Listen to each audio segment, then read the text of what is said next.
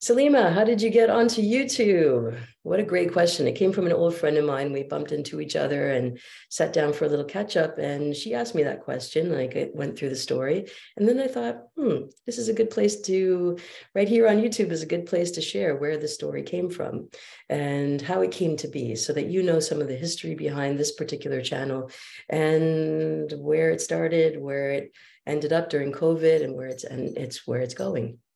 So here it is. In 2010, just after my mom passed away, I was browsing around on YouTube and was sitting with a friend, and we were Googling all kinds of things. We were YouTubing all kinds of things.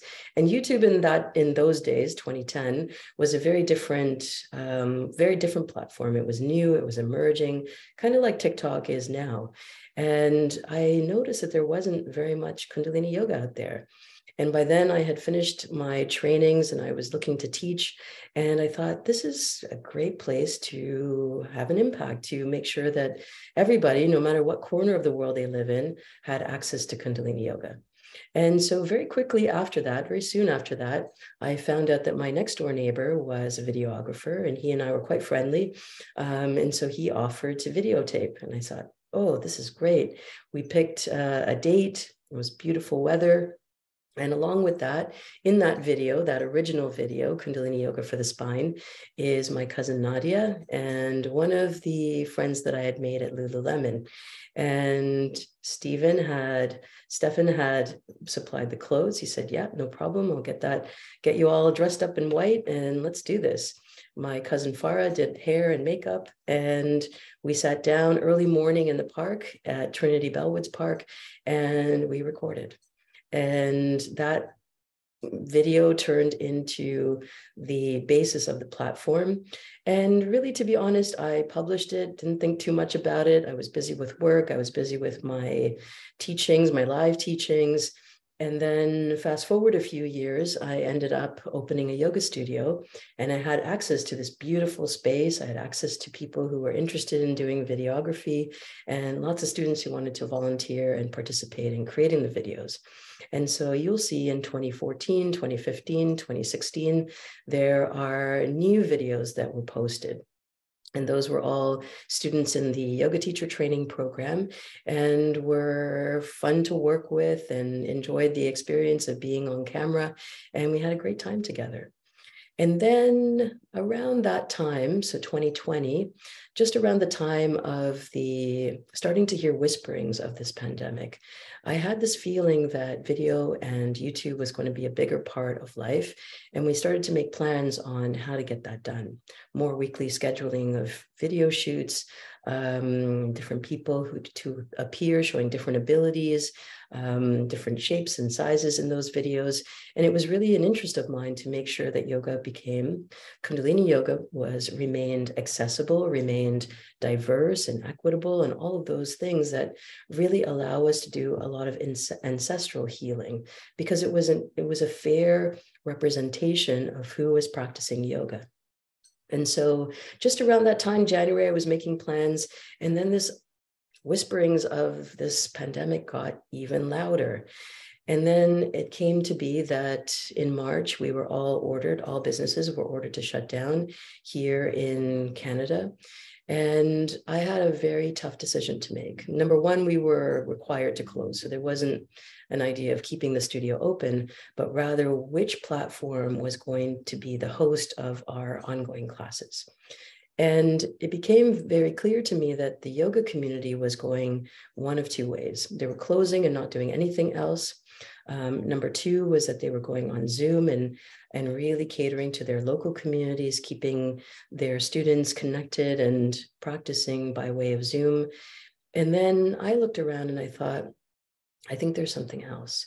And by that time, this channel, YogaVision Online, had already grown to about 16,000 subscribers.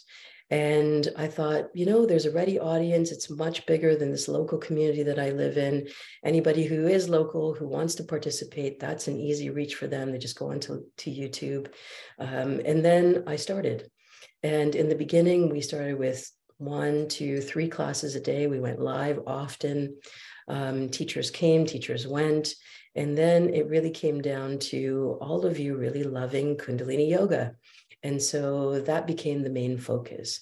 And so all the teachers who were there, who are participating in Kundalini yoga, we started to really amp up our teachings. And that's where all of you came in and closed the loop. I remember there was one day when I was down in my basement apartment and feeling a little miserable about having to be teaching from my basement apartment, missing my community, missing the idea of being in a studio together live.